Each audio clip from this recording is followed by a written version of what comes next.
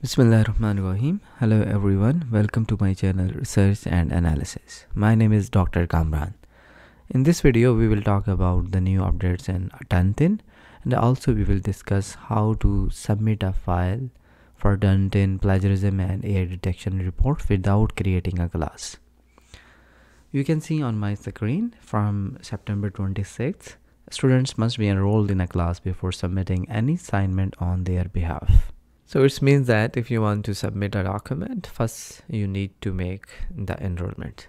Even if you want to submit your own document, first you will need to make yourself to be enrolled in that class as a student. Only then you can submit that document. But here is the good news. You can still submit a document without creating a class. So in this video, I will specifically talk about this, and please watch this video from A to Z because there are some critical points that you must understand before using this particular option. Anyway, on my screen you can see here is all classes, joint account, and here are all the classes details, and here you can see there is an option of user info.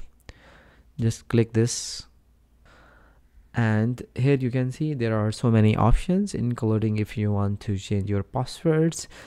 And here is another option of activate quick submit. By default it is no. So what I am going to do is just change it to yes, and now just submit. See, previously here you were saying there were only two options, all classes and joint account, but now you can see a new option of quick submit. And if I want to submit a document, I will simply click this quick submit and submit a file.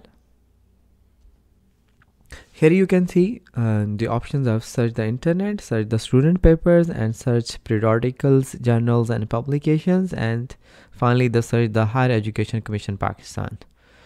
So I will just click these options.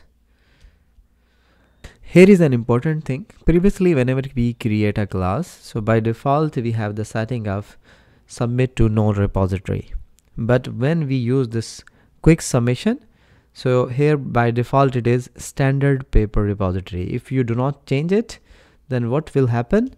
Your paper will submit to a specific repository, and once your paper is submitted to any repository, after that if you will check the plagiarism, it will show you 100% plagiarize. So whenever you are using this quick submission option, you must be very much alert about this submission to repository, or just select this no repository and then submit. So now we are ready to submit our document.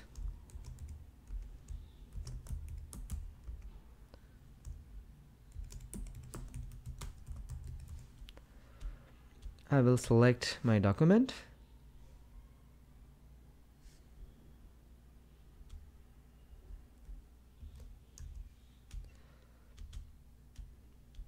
and upload. Again, make sure the file you are submitting will not add it to any repository, just to have a double check. Now I will go to assignment inbox, and here you can see it is showing me the similarity over here.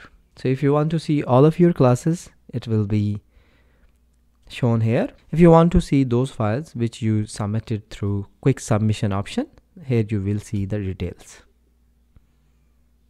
So this is how you can submit your documents without creating a class. So I hope this video will be helpful. Thanks for watching.